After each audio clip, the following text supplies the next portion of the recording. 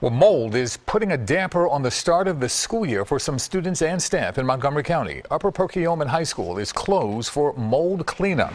Eyewitness News reporter Joe Holden joins us now from the school to show you where and how the mold was found. Joe?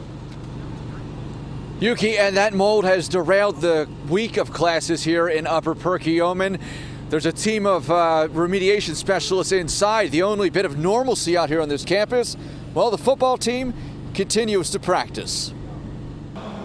Upper Perkiomen High School students get an unscheduled break after district officials revealed in a letter mold had been found in areas of the school. A lot of people were getting like a stuffy nose or like a headache. We were thinking that it's probably from the molds because everyone's inhaling it because it can spread everywhere. Only days back to class, and students say they complained about a spike in respiratory illness. The district outlined some surface mold was found in parts of the building over the summer. Superintendent Dr. Alexis McGloin said incredibly hot, humid, and rainy conditions were to blame. There was just a lot of humidity in the air at that point and moisture. And so we brought in an agency to help us, and we cleaned the whole entire thing out and really thought we were ahead of it. We scrubbed the air, we put new filters in, we found nothing in our HVAC system. But more mold was found growing in the school's gymnasium. The area was sealed off.